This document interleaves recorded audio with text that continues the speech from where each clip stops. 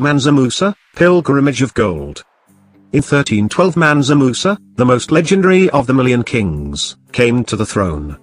Mansa Musa was a devout Muslim who built magnificent mosques throughout his empire in order to spread the influences of Islam. During his reign, Timbuktu became one of the major cultural centers of not only Africa but of the entire Islamic world. When Mansa Musa came to power, the Mali Empire already had firm control of the trade routes to the southern lands of gold and the northern lands of salt. Under Musa's reign, the gold-salt trade across the Sahara came to focus ever more closely on Timbuktu. The city's wealth, like that of many towns involved in the trans-Saharan trade route, was based largely on the trade of gold, salt, ivory, cola nuts, and slaves.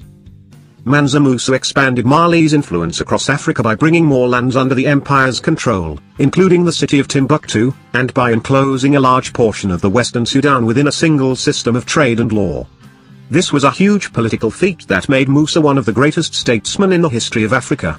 Under Musa's patronage, the city of Timbuktu grew in wealth and prestige, and became a meeting place of the finest poets, scholars, and artists of Africa and the Middle East.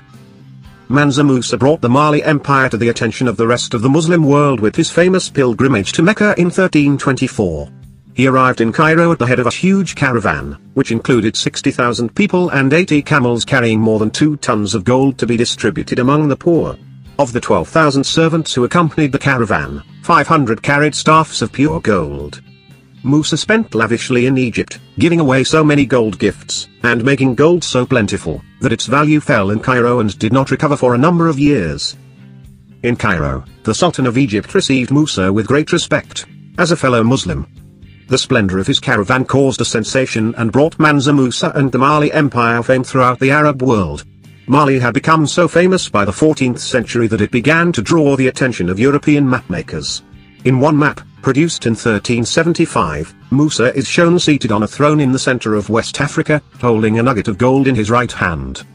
After visiting the holy cities of Mecca and Medina on his pilgrimage, Musa set out to build great mosques, vast libraries, and madrasas, Islamic universities, throughout his kingdom. Many Arab scholars, including the poet and architect, Abu Ishaq Ibrahim Mestsali, who helped turn Timbuktu into a famous city of Islamic scholarship, returned with him. Musa had always encouraged the development of learning and the expansion of Islam. In the early years of his reign, Musa had sent Sudanese scholars to study at Moroccan universities.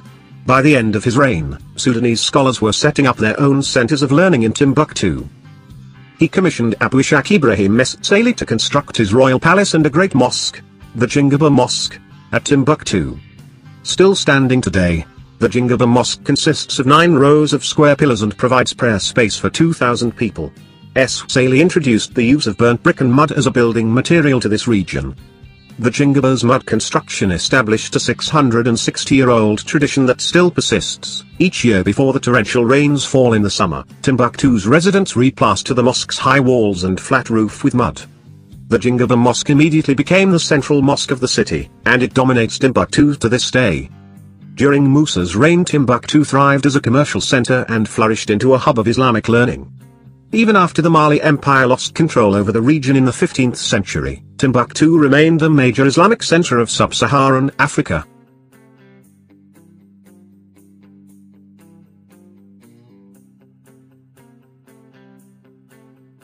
Thank you for watching our videos.